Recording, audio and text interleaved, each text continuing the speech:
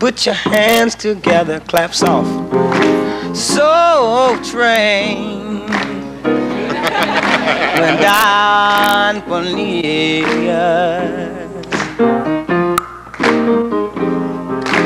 Soul Train went down Cornelius. And let me hear everybody say, well, all the brothers and sisters get together. Say it.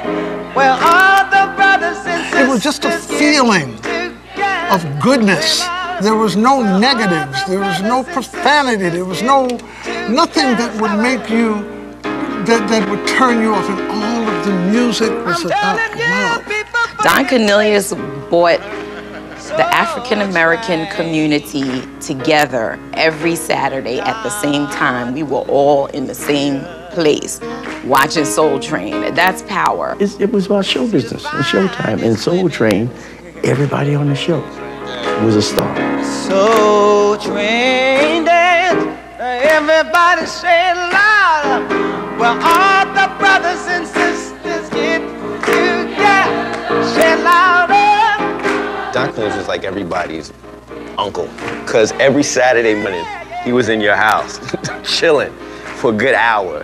It was about music and the love of music and people getting together, having a good time. Family would gather around whether we were together or not. You watch the Soul Train, you know who on there? So you would just know. It wasn't even like, I don't remember looking at a clock saying Soul Train is on. I remember just knowing that it was coming on. Don't you be nervous, superstition. With only 2 years of television experience, Don was inspired to create his show idea, Soul Train. Don Cornelius confided his idea in his lifelong friend, George O'Hare, a manager at Sears and Roebuck. Well, I went to visit this friend of mine was a Sears executive. His name is George O'Hare. And I used to bounce ideas off of him. And he would always listen. He never was willing to jump on anything and give me a whole bunch of Sears advertising in order to try this project out. One day I came into his office and I sat down next to him. He was on the telephone and I didn't interrupt him. I just whispered in his ear, Soul Train. And he put his phone down. And he said to his secretary, hold my calls for now.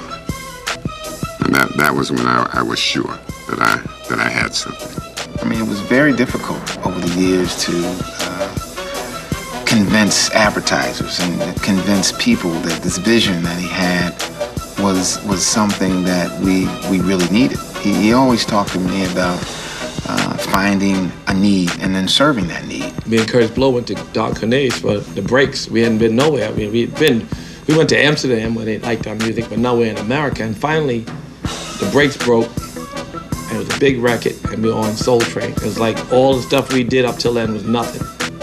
Don Cornelius, Soul Train, it's the biggest thing that could ever happen to us. When we got on Soul Train, when I came out with my records, it was like I made it to the top.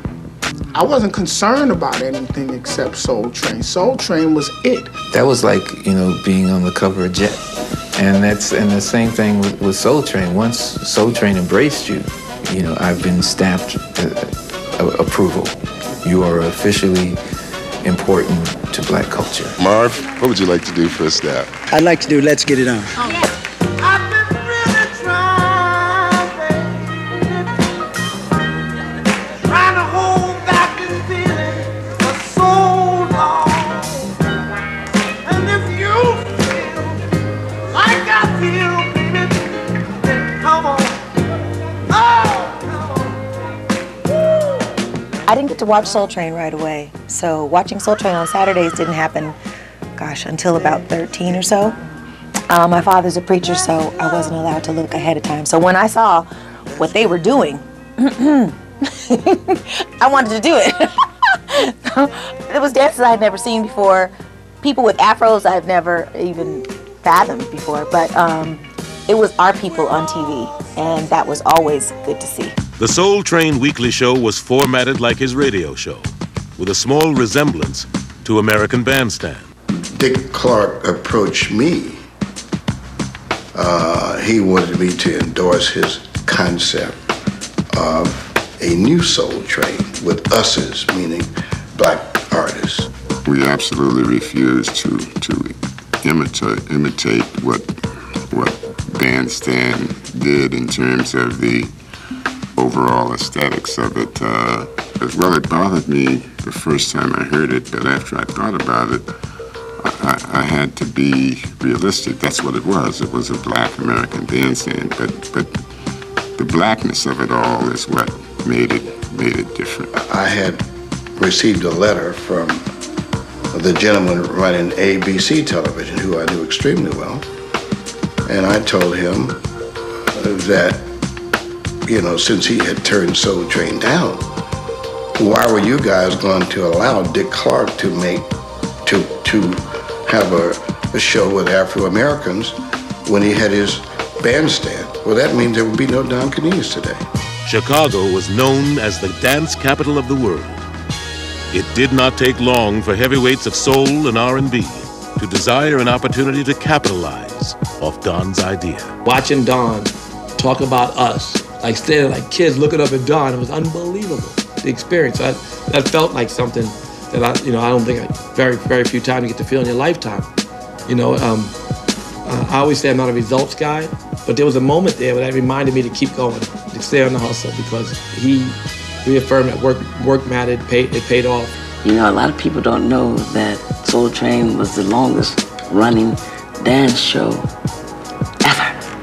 You think the black people were the only people watching a show that was on TV for 35 years? I don't think so. Coming up next, the Soul Train leaves Chicago, and the next stop, LA. 7 colors.